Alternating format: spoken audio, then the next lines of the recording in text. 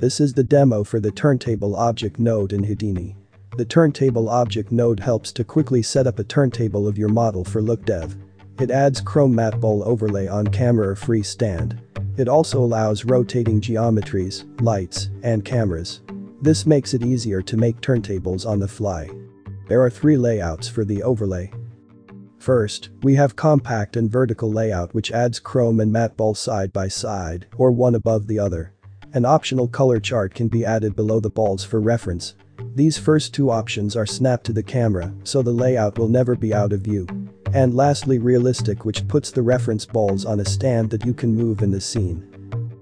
The Turntable object node can add a procedural backdrop to always have a background behind your model. The backdrop covers only the camera frustum to avoid the backdrop to block all the surrounding light when rendering. To suit most of the renderers, the shading tab allows you to put custom materials on the turntable assets.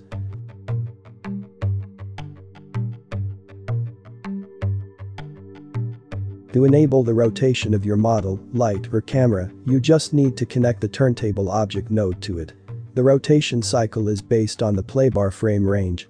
So for example, if your frame range is frame 1 to 100, the complete rotation will be done in 100 frames. If you just want 5 angles of rotation, just set your playbar range from frame 1 to frame 5. This wraps up all the features of the Turntable object node in Houdini. Thanks for watching.